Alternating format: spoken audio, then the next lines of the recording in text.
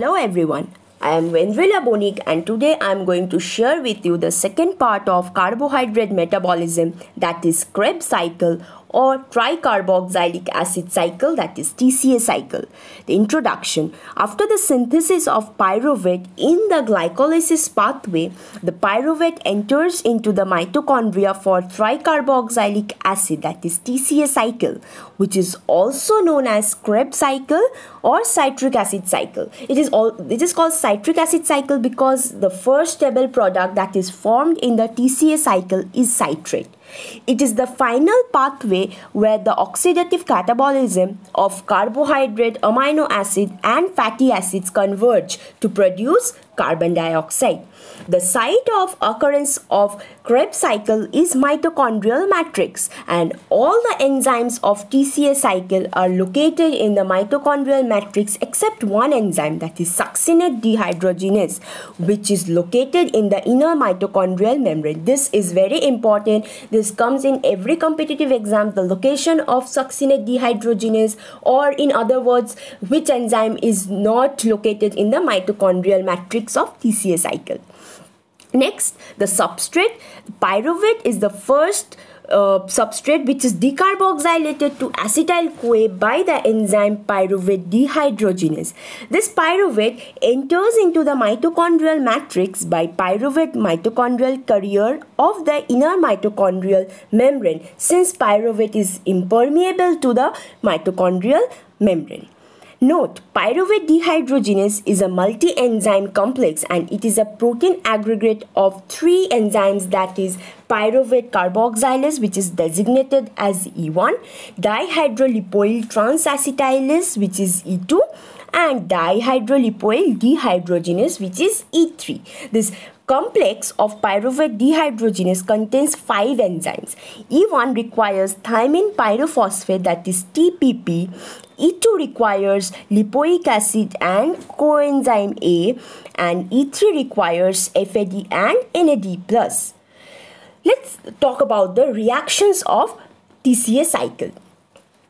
The first step is the formation of citrate, where acetyl-CoA condenses with oxaloacetate to form citrate, and the enzyme that is utilized here is citrate synthase.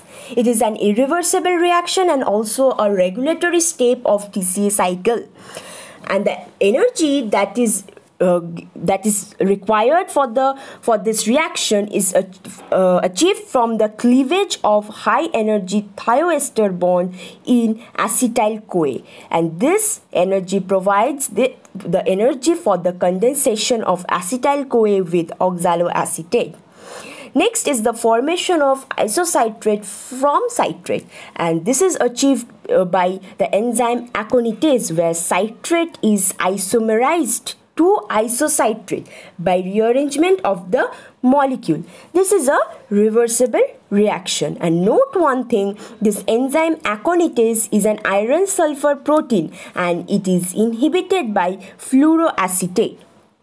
The isocitrate that is formed is oxidized to alpha-ketoglutarate, and the enzyme that is required is isocitrate dehydrogenase. It is also an irreversible reaction, and this is oxidation as well as decarboxylation reaction, which produces carbon dioxide, and the cofactor NAD+ is converted to NADH. It is one of the rate limiting steps of TCA cycle, and this enzyme isocitrate dehydrogenase is allosterically activated by ADP and calcium ion but inhibited by ATP and NADH. In many exams, they ask you the ion which is responsible for the activation of TCA cycle enzyme, that is calcium ion. Next, when alpha-ketoglutarate is formed, this again undergoes oxidative decarboxylation to give rise to succinyl-CoA. Here, the enzyme that is required is alpha-ketoglutarate dehydrogenase. This alpha-ketodehydrogenase is also a complex of protein aggregate of multiple copies of 3 enzymes, which is similar to PDHC.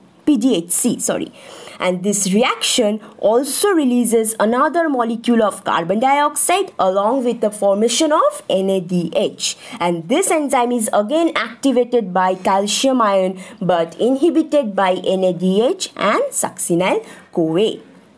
The succinyl-CoA that is formed in the previous step is converted to succinate by the cleavage of this high energy thioester bond, that is the ester bond between succinyl and CoA. This bond is broken, and when this bond is broken, this provides energy for this reaction, and this give rise to GTP molecule. So this is a substrate level phosphorylation. So this is the step of TCA cycle where we are seeing substrate level phosphorylation is taking place and a GTP molecule is formed. But this is not oxidative phosphorylation, since this is not involved in ETC cycle, ETC chain. Enzyme which is needed is succinyl-CoA synthetase. Note one thing, the enzyme synthetase and enzyme synthase has difference. In the first step, you have seen that in citrate synthesis, citrate synthase is the enzyme that was required, and in this same reaction, this high energy thioester bond was broken, but no energy was liberated, because this synthase enzyme does not involve any formation of ATP molecule, but synthetase enzyme is involved in the formation of some energy molecule, that is ATP or GTP. This GTP that is produced is interconverted to ATP by nucleotide diphosphate kinase. The succinate that is formed is converted to fumarate by succinate dehydrogenase. So we have seen in my previous slides that succinate dehydrogenase is the only enzyme which is embedded in the inner mitochondrial membrane, but all the other enzymes are found in the matrix, and the coenzyme for this is FAD, that is flavin adenine dinucleotide, which is reduced to FADH2. Next, the fumarate that is formed is hydrated to malate in a reversible reaction, and this is catalyzed by fumarase. And the malate that is formed is again oxidized to oxaloacetate by malate dehydrogenase, which requires the cofactor NAD+, which is converted to NADH reaction in an irreversible manner. Next, you can see this is a diagram where you can see oxaloacetate and acetyl-CoA is condensing to form citrate. Citrate is again interconverted to isocitrate. Isocitrate in an irreversible reaction forms alpha-ketoglutarate and producing carbon dioxide. Alpha-ketoglutarate is again producing another molecule of carbon dioxide and converted to succinyl-CoA. Succinyl-CoA to succinate, reversible reaction, succinate to fumarate, reversible reaction, fumarate to malate, reversible reaction, malate to oxaloacetate, again reversible reaction. So you can see there are three irreversible steps, that is the formation of acetate citrate from oxaloacetate and acetyl-CoA, formation of alpha-ketoglutarate from isocitrate, and succinyl-CoA formation from alpha-ketoglutarate. These three steps are the regulatory steps of TCA cycle, and the enzymes are also the regulatory enzymes. So you can see the formation of carbon dioxide, two molecules of carbon dioxide from two steps when isocitrate was converted to alpha-ketoglutarate. This was one decarboxylation reaction, and alpha-ketoglutarate to succinyl-CoA, another decarboxylation reaction. And you can see in the formation of alpha-ketoglutarate from isocitrate, it was an oxidation reaction, thus one molecule of NADH was formed. Again, alpha-ketoglutarate was converted to succinyl-CoA, which also gave rise to another molecule of NADH. When malate was converted to oxaloacetate, it was also an oxidation reaction giving rise to another molecule of NADH. So total 3 molecules of NADH are produced from one turn of TCA cycle. And you can see from the succinyl-CoA to succinate, one GTP was produced, and from succinate to fumarate, one FADH2 is produced. So from here we can calculate the energy that is produced in a TCA cycle. So we have seen the number of NADH that is generated is 3, and we know each NADH generates 3 ATP molecules. Thus 3 NADH will produce 9 ATP molecule. On the other hand, number of GTP molecule, you can see from the formation of succinate, from succinyl-CoA, one GTP molecule was formed. So you can see one GTP molecule is interconverted to ATP, giving one ATP molecule, and from succinate to fumarate, one FADH2 was produced, and each FADH produces 2 ATP molecule. Therefore 2 ATP was generated. So in turn, producing 12 ATP molecule form one turn of TCA cycle. So the net result or net yield of ATP molecule from one turn of TCA cycle was 12. Next, you see the regulation of TCA cycle. This is very important. You have to know which product or which molecule inhibits or slow down the TCA cycle. You see, TCA cycle is regulated by cells' need for energy in the form of ATP. This ATP synthase, electron transport chain and TCA cycle, they act in concert to produce ATP. Now what happens when ATP level are high? The cell have an adequate amount of energy supply. So in that case, electron chain slows down, NADH builds up, and which halts the TCA cycle. When NADH is high, the cycle also slows down by mass action, thus speeds down the cycle. So you can see the increase in ATP level and NADH level slows down the TCA cycle.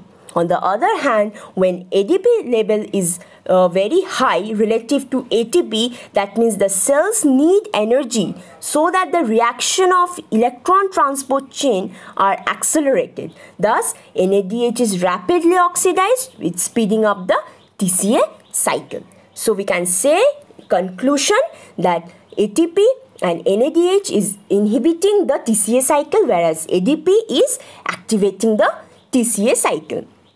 The enzyme, I've discussed it, that the enzyme citrate synthase, isocitrate dehydrogenase and alpha ketoglutarate dehydrogenase, these are important regulatory enzymes which have very high Gibbs free energy value, because we have seen these three enzymes are involved in those steps of TCA cycle which were irreversible in reaction. So they regulate the whole cycle. Now this slide is very important because this slide incorporates the importance or the function of TCA cycle. The intermediates of TCA cycle are utilized in the fasting stage for the production of glucose in the process gluconeogenesis, where oxaloacetate is required. So oxaloacetate is an intermediate of TCA cycle. And in the fed state, it is used for the synthesis of fatty acid as well as amino acid, and fatty acid is produced from acetyl-CoA, again another intermediate of TCA cycle, and amino acids are produced from different intermediates of TCA cycle like alpha ketoglutarate, fumarate. So these are the various enzymes which are required for the formation of amino acids.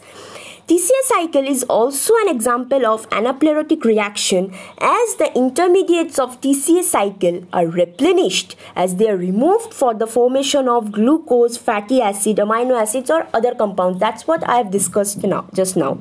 And the key anaplerotic reaction is catalyzed by pyruvate carboxylase, which carboxylates pyruvate to form oxaloacetate, which is required in the formation of glucose in gluconeogenesis. This carboxylate reaction, this pyruvate carboxylase requires biotin as a cofactor. The amino acid also produces the various intermediates of TCA cycle. Let's see that. Glutamate is converted to alpha ketoglutarate, Aspartate is converted to oxaloacetate by transamination. Valine, isoleucine, methionine and threonine, they produce succinyl-CoA via propanoyl-CoA. And lastly, phenylalanine, tyrosine and aspartate produces fumarate. Synthesis of glucose occurs by the pathway of gluconeogenesis, which utilizes oxaloacetate. This oxaloacetate is again replenished in the TCA cycle by pyruvate by the action of pyruvate carboxylase. So you see, all cycles are linked and all the intermediates of the cycles are in somehow connected and replenished in some other way. Synthesis of fatty acid is utilized using using acetyl-CoA and oxaloacetate. Synthesis of amino acid like aspartate or glutamate is formed like by transamination of oxaloacetate or alpha-ketoglutarate. So guys, this slide is very important. You get questions in different ways from this intermediates or from the functions of TCA cycle.